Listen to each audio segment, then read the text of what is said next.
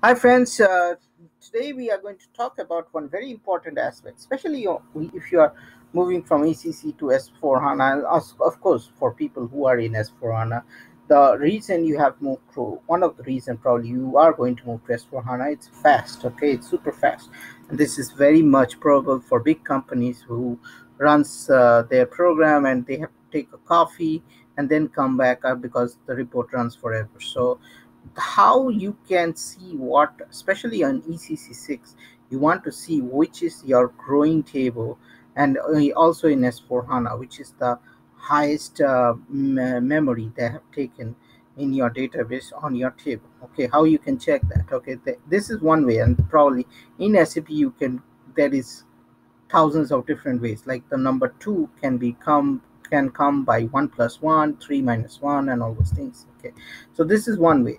Okay, DBA cockpit, and if I go here, I click start. This opens up. Okay, first of all, you need to have access for it. Once you got access to it, this opens up. Okay, now I'll go here.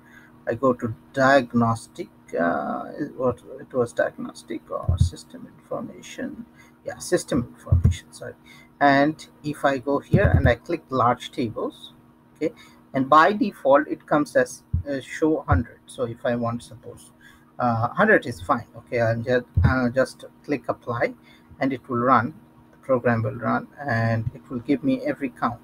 Okay, memory size in total, the bytes and all those things. This is really helpful. You can use it, and here you can see this shows everything that is there. Okay, and you can see this is the thing, and here you can click it and you can say the size. So if I do size like this, okay, I'll just do size the biggest one. This is the biggest one, Baghdad.